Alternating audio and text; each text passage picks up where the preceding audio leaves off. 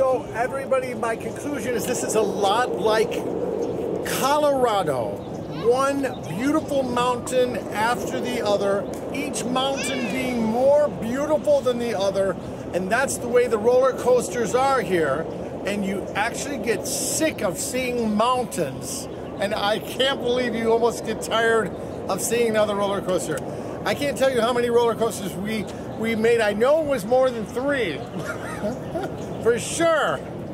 But I do recommend it. I will build up my guts, come back here and ride every single one of them. On a Sunday, it was not crowded at all. But one of the great things about this, if you could just barely see, the Six Flags actually lights up at night. You can see that starting to light up. Six Flags.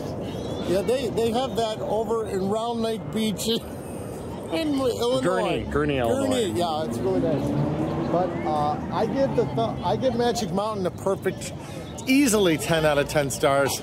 But you got to really have the energy to ride all these roller coasters. We pooped out.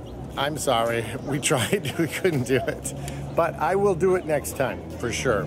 We can't bring our camera on, so you have to take our word for it that we will do it next time. Stay tuned. Inspector Etc. rides every roller coaster in one day. You ain't seen nothing yet. You ain't seen nothing yet. That's Inspector Etc. and Bryce Barnett.